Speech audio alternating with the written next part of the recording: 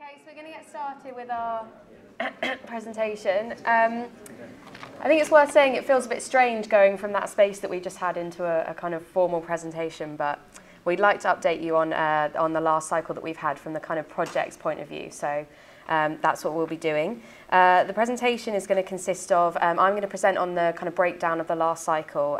Katie's going to talk to you about the network performance from what we found from the annual report. And Aaron is going to talk to us about the prison audit work that we've been doing over the last year in particular. Again, just to reiterate, fire alarm is going to go off, and it's probably going to go off midway through Katie talking, so we will try and be aware of it and just carry on as normal afterwards. So just a brief introduction to the teams. We've got Sarah Paget as our programme manager, as I'm sure you're all very familiar with. Myself as deputy programme manager, my name's Francesca, and then we have Katie and Aaron, who are our project workers. Our team was up to full capacity in October, November of last year, so we're still relatively new, but we've very much been enjoying the last cycle. So in terms of our breakdown of membership based on type of membership, as you can see, we have a total of 81 members. That was based on a count taken at the very end of the cycle, so 81 members made it through the full annual cycle. As you can see, the majority of our members are within the children and young people's services, followed by the HMP prison services, and then we have fewer numbers within the mental health services and NHS. And then we also do have a few members within the addiction services. So in terms of the breakdown, in terms of type of membership, I'm just going to briefly explain what each of the type of membership means. Firstly, we've got accreditation. This is a 3-year process in which services have to review against all of the Community of Communities standards, and then ultimately are become accredited by the Royal College of Psychiatrists. This also involves a submission of reports and a decision made by the Therapeutic Communities Accreditation Panel, so it's quite a rigorous process. There's also additional benefits involved, such as we're able to offer training to 2 members of staff from accredited services in TC specialism. So we're looking to put on some more training throughout the next cycle. Next, we have most of our members, over 50% of them, are within the full membership category. This involves completing a self-review and having a peer review visit. It also involves a commitment to attend other peer review visits. And then things like draft reports and final reports are given with quite a rigorous action planning process in order to encourage quality improvement. We then have the developmental and the associate members who both fill out a self-review workbook. Developmental members are able to attend peer review visits, and that's something that we encourage in order to network and see areas of good practice in other services. Associate members don't attend peer review visits, but our associate members tend to be our overseas members. So we do have services in Australia, India, across the world. So they do submit a self-review workbook, and we produce a draft and final report for them based around action planning, etc. So in terms of the next 2 graphs, this is a breakdown by sector and client population. So what we're keen to see is if these graphs are represented here today in the delegates. So we're going to do a quick exercise. So if you wouldn't mind standing up if you work in the independent sector. I thought no one was going to move then.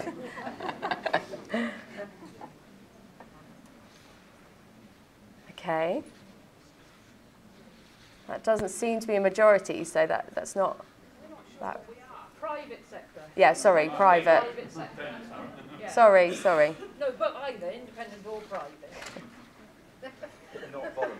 But not voluntary. Yes. Not charity. Okay, you can sit down.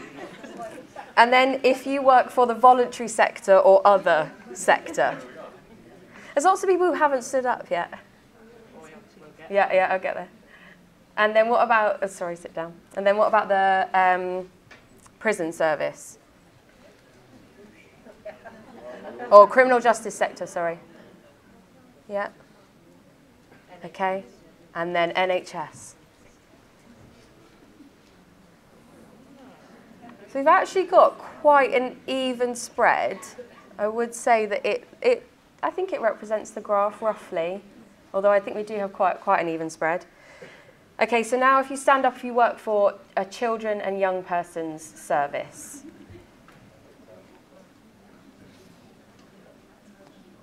Okay, if we sit down. What if you work for, not work for, but are a community member of an offender or prison service? Again. Yeah, that's what, yeah. Both. Yes. So Millfields would be, okay. But in terms of client population. In terms of client population, do you work with offenders? So if you work with offenders, stand up. I'm not doing a very good job at this, sorry. Okay. And then what about a community member of any other service, just to see what, so one I haven't covered, feebly. Okay. Have we got anybody from a mental health service that's not specifically personality disorder? Sort of the severe and enduring mental health problems? Okay, all right, that's... Okay, so hopefully that gives us an idea of at least the diversity of the membership that we have within Community of Communities. So that's something that we're very proud of and like to celebrate at events like this. Okay, so moving on. In terms of the review breakdown and activity that we've had over the last cycle, we had a total of 58 visits. 42 of those were peer review visits. We had 13 accreditation visits, and we've included the HMP audits under that category, although they're not technically accredited by the Royal College of Psychiatrists. We have included those in those numbers. We also had 3 pilot HMP TC Plus audits, which refers to, the TC Plus side refers to prison TCs working with offenders with learning disabilities. And these sites include Grendon, Gartrey and Dovegate. So that was piloted this year.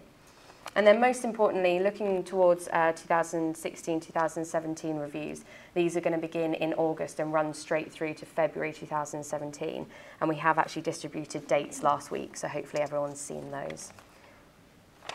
Other activities that we have coming up in the next cycle include, we have 5 events coming up. We've got 2 self-review workshops in order to help some of our members get the best out of their self-review.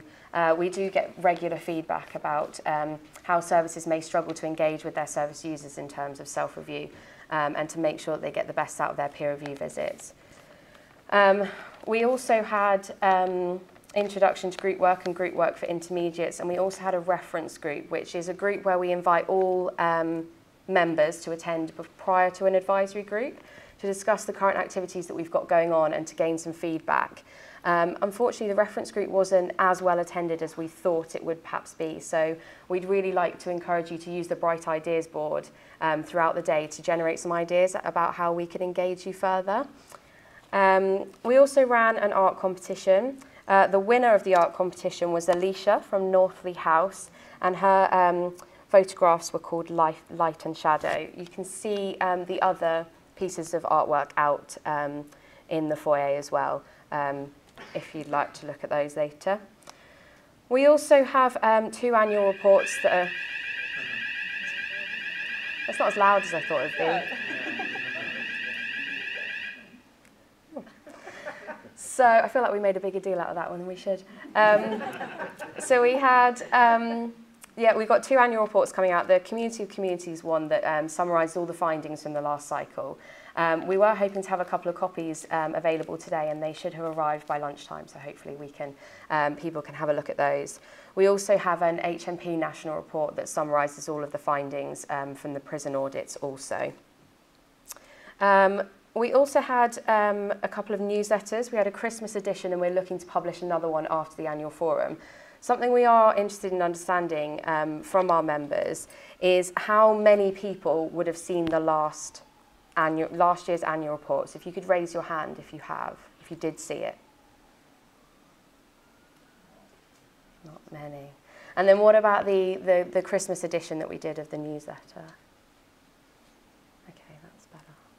So this is something that we foresee as a challenge for the project, is trying to get the information out there to our services, and not just to the lead contacts, but to make sure that it's being disseminated down throughout the community and to the service users. So we would also appreciate some of your thoughts on the Bright Ideas board about how we could do that a bit better as well.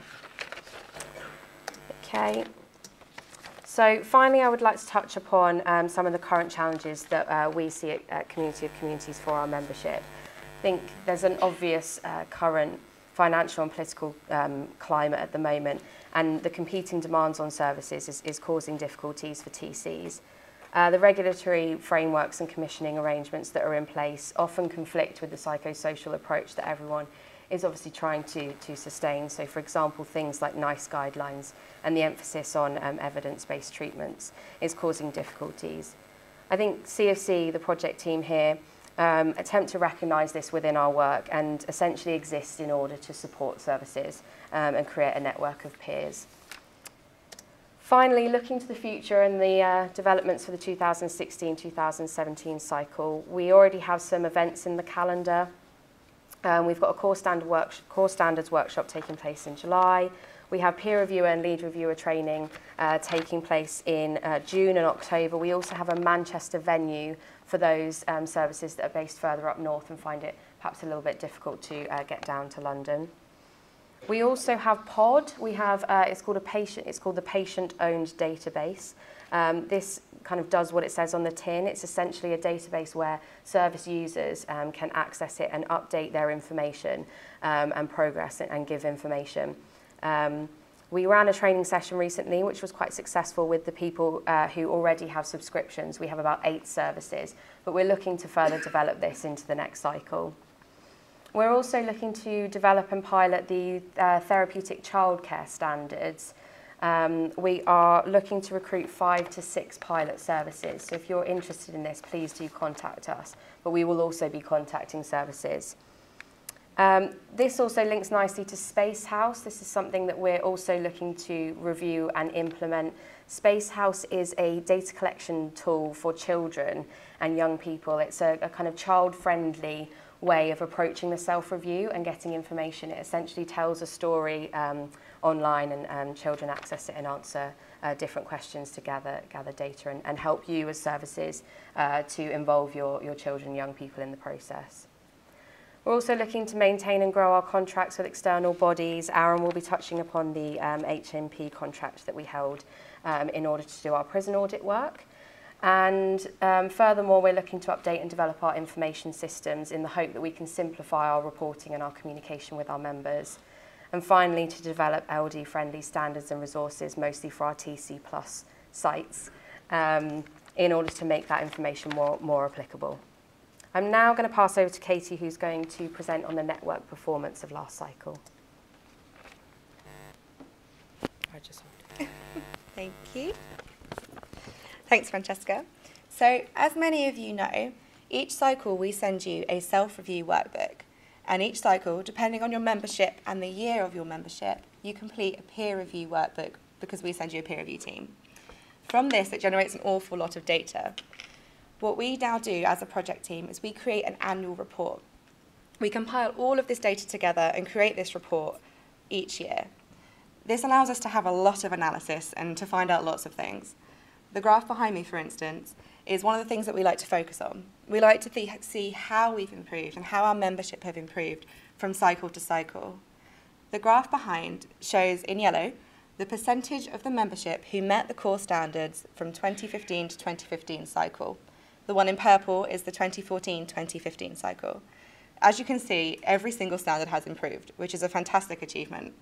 What we can also see is that core standard 1, which is that there is a clear therapeutic community model of practice that is consistently applied across the service, has risen from being met by 53% of the membership to 70%. Similarly with core standard 4, the community members work together to review, set and maintain community rules and boundaries, used to be met by 60% of the membership. Now it's met by 84%. This really shows that the hard work that our members put in is paying off. These graphs also show you the core standards from last cycle and the cycle just gone. However, these show you an average as well. They also show you how our membership is split into sectors. So we can see the average of the service user population for CYP services or for mental health services or offender services. This allows us as a project team to find where particular sectors of our membership might need more support in improving and where services might have improved more. We can see, for example, that mental health services have improved a great deal since last cycle, and the average as well has also risen. Again, this is a great achievement. It also allows us, through all our analysis, to pinpoint which standard overall was met by the highest percentage of our membership and which one needs the most improvement. From that, we can also look at the criteria within the standards. So we can see that 4.3 was met by 93% of the membership, which was the highest score. We can see that 2.1, which is located in the staffing standards, was met by 61% of the membership. And although this was the least met standard, 61% is still quite a high number. We can also break it down further and look at the criteria. So we can see that 1.32, which is located in the core standards, was met by 97% of the membership, which is fantastic. But then we look on the other side and we see that 4.43, which is located in the therapeutic framework standards, was met by 39% of our membership. This means that we need to support our membership in being able to meet the standard around this confidentiality. As I said, there's an awful lot of data that we have in this annual report and we can't talk about it in half an hour. Please, if you can, it would be great if you can have a look at the annual report, which is available today, but please don't take this home. We're going to be sending each of your services a copy of this report in the coming weeks. I'm now going to pass over to my colleague Aaron, who will talk about our audit year of HMP Democratic Therapeutic Communities.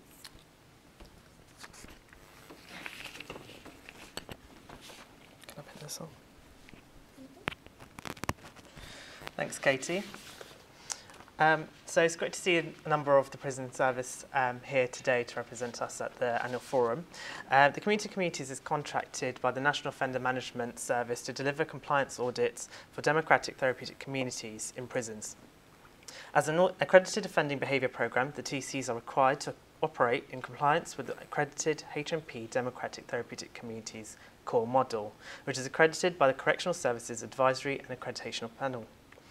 This year, the audits took place in 11 TCs across 5 prisons, 4 at HMP Grendon, 4 at HMP Dovegate, HMP Gartree, HMP Send and HMP Warren Hill.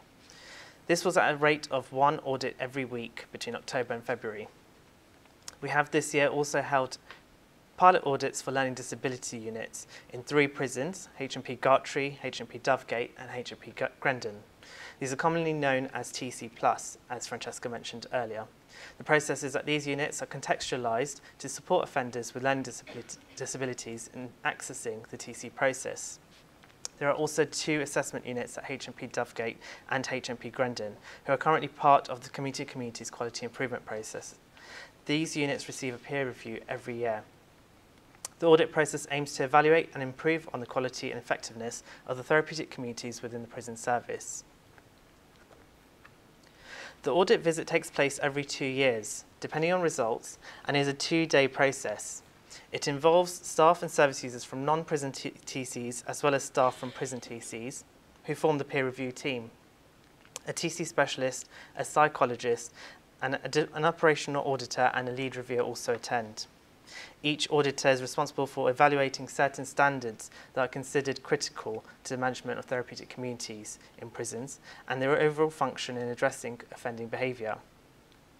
The visit combines exploration of the self-review, peer discussion, assessment of records, observation of the TC's normal functioning, and formal and informal interviews with staff and residents, both individually and in groups. During the second year, a peer review takes place to look at the community service standards for democratic therapeutic communities and focuses on standards relating to the TC's action plan. Tailored support visits from specialists take place at the TCs based on findings and recommendations from year 1 to assist them to improve services and maintain or achieve compliance with the core model. The minimum compliance scores are 80% for the core standards section, 60% for the 4 other sections, which are institutional support, treatment management and integrity, continuity and resettlement and quality of delivery, and also 70% overall compliance in order to be accredited. The 5 areas covered at the audits are core standards, which are standards deemed critical for the therapeutic community practice. They are the same set of 10 standards that all services are evaluated against in self-reviews and peer reviews. Institutional support examines whether TCs have adequate facilities, are properly resourced to deliver the TC core model, and measures the support each TC receives from the host establishment. Treatment management and integrity is concerned with the management of staff and the treatment environment. Continuity and resettlement examines whether procedures are in place that appropriately record residents' work in the TC and that it feeds into overall case and sentence planning for the remainder of the sentence or following release. Quality of delivery examines whether the TC operates according to the treatment approach identified in the core model and in accordance with recognised TC standards, and looks to ensure that the approach is having an effect on residents' risk factors. Local and national reports are produced by the community committees and then presented to Correctional Services Accreditation and Advisory Panel for approval. We are currently unable to disclose the data and results from the audits this year, as we are yet to present these to the Correctional Services Accreditation and Advisory Panel. We can, however, see the data from the previous audit year, 2013-2014. In the core standards section, there was an average score of 90% across the CCs, with 9 out of 10 services fully meeting standards relating to community members, taking part in the day-to-day running of the community, showing responsibility for the emotional and physical safety of each other, and are active in the personal development, care and or treatment of each other. We are hoping to see further improvements, which we'll be able to report on in our H&P National Report. We'll now open the floor to questions.